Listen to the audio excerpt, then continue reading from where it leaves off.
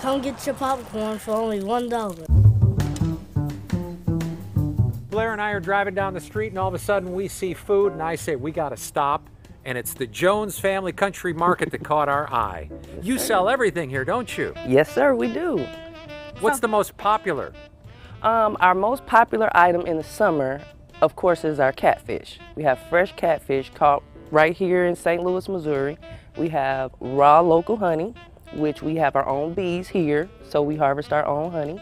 And we have chickens, so our eggs are fresh straight out of the backyard. Nice. Miss Jones, tell me why you guys got started with this out here in Spanish Lake area. Was there a need for something like this? Well, definitely. During the pandemic, we saw that there was a need. A lot of the stores were closing early. We didn't have a lot of the things we needed in the stores. So we had an abundance, and our friends are like, well, you guys need to share. So they start passing the word for us, and from there we grew. You've even got sweet pickles. I love sweet pickles. We do. Everything is homemade. We make it here in-house. All types of things that we can teach you how to make as well.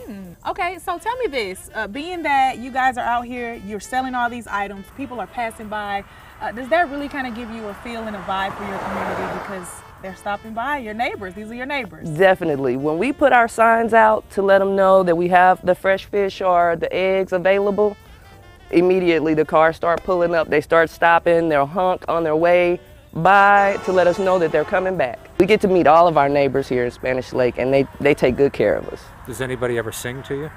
Not too often. I want to do it, because you inspire me to sing that song. Mrs. Jones, Mrs. Jones, Mrs. Jones. Do people do that a lot to you? No, not as much as you would think. The first.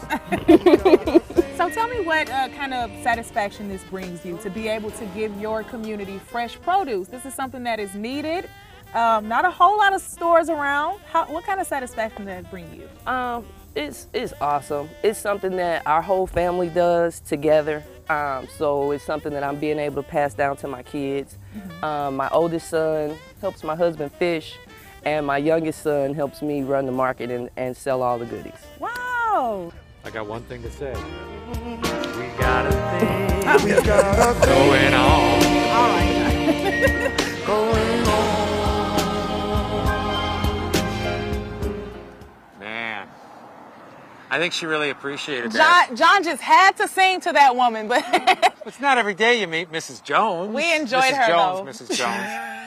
You know what? She fortified us with all that energy, and especially that honey. that It was honey, really good. she gave us some honey. And that means that you've got energy to go to Hazelwood East. Yes, I went by Hazelwood East. We're getting into the Spartan School spirit.